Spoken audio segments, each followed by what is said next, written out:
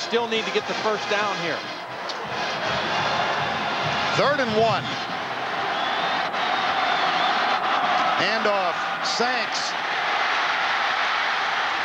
First down at the 22. The clock will stop while they move the chain. Clock stops while they move the chain. That gives David Green plenty of time to get him reset and at the line of scrimmage. Remember, Fred Gibson, not a great effort on the last series on the crossing pattern. Let's see if they go to him now. He's up here at the top of the screen. Terrence Edwards, a big ball game today. He and Gary are left. Here's Green back. Goes toward the end zone. Got a man at the 1-yard line. Clock stops again. Another first down. 16 seconds. David Green can get him at the line of scrimmage again. Now they're substituting personnel. They're bringing in a heavy formation, extra tight ends. Man late getting on for Auburn. They may spike the ball here. No, they got plenty of time to get a play called. Ball marked ready for play. Clock starts. Green. Handoff. Amazing. I can't believe get him it. lined up. Get down. I don't believe the call. 3 seconds. 2, 1. Over.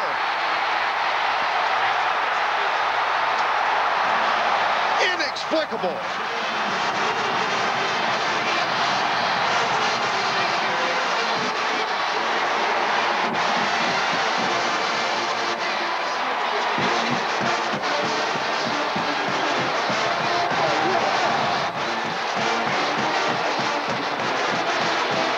Jasper Sank stopped at the 1. Time runs out.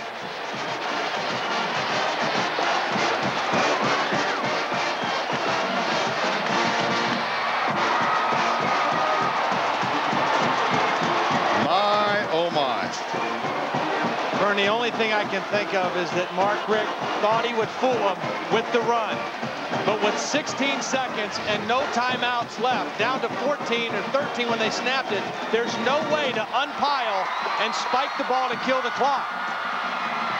And Auburn did the right thing. They held him up. They pushed him back. They stayed on it. Look at Tuffy say, just keep pushing him back. Hold on to him. Lay on him. Don't let him unpile. On the other side, Mark Richt. Trying to get him to spike it. Yep. He thought he would fool him with the run. It didn't fool anybody, and Auburn escapes again in another last-minute win.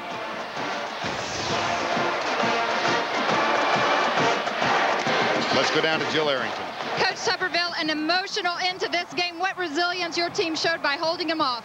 It's a heck of a way to make a living. I'd say it's you have to give it to our running back, Carnell Williams. You know, I don't know how many yards he got, but he ran it all night long. Our defense held in there. They got a great football team, and rightfully so. The thing came down to the last play. Well, you really picked it up here in the second half. All the scores that you got, and that screen pass really did set up that touchdown that really clinched it. Well, it really did, but we go back to defense. Defense really played a great game other than a couple of plays, but I'm proud of the whole team. We didn't play very well the last time on the road, but we did win a big road game tonight. And you just keep winning. How do the Tigers keep doing it? I don't know. We're going to keep rubbing that rabbit's foot, I guess, but these guys, when you play hard and you play with emotion, you got a chance. All right, Coach, well, congratulations. Enjoy this win, number 3 for you here. Hi, Jill, thank you. Let's take another look at the final play. Jasper Sanks. Defensive surge. No time to get lined up and to spike the ball. Mark Brown, a linebacker. He's been out with an injury. He was healthy this week for the first time in several weeks. Got the penetration and a huge defensive stop. And our player of the game for the U.S. Army, Carnell Williams, 168 yards on a record number of carries tonight. He also had a screen pass. He carried it 41 times.